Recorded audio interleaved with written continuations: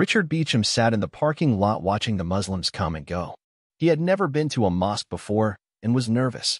When he mustered the nerve to go inside, he was greeted warmly. He said that he'd been raised a Baptist, but felt drawn to Islam. "They were extremely kind," said Mr. Beauchamp, 31, of Irving. "It was so easy to go back."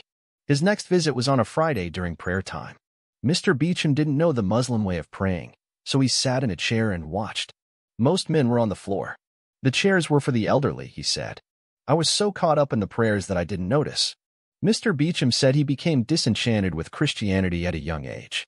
He didn't understand how babies could be born with original sin, nor did he understand how Christians could believe in one God and the Trinity at the same time. Don't forget to subscribe our YouTube channel because subscription is free. His journey to Islam was a solitary one, which is common among American converts. He discovered Islam through books, before ever meeting a Muslim. Within a year of his visit, he was sure he'd found a spiritual home. But becoming a Muslim meant a major lifestyle overhaul. "I was living a normal lifestyle of a 20-something American," he said.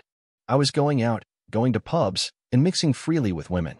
As a Muslim, I could no longer call up a friend, if she was a girl, and just hang out. I certainly couldn't drink anymore." His friends took his conversion harder than his parents did. "My lifestyle changed a lot, and it was hard for them," he said. "But when I read what Muslim writers said, it made me take a hard look at how I was living." He said he'd had taken a dim view of Muslims growing up, which was a barrier to his conversion. Stories about the Iranian Revolution, violence, and the capture of American hostages make him leery.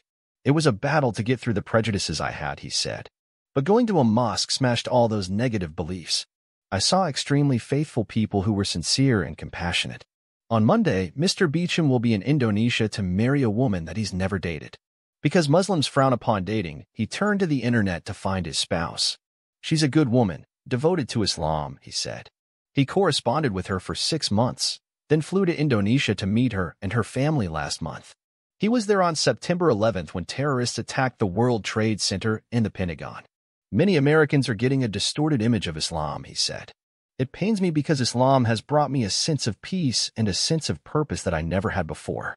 Don't forget to subscribe our YouTube channel because subscription is free.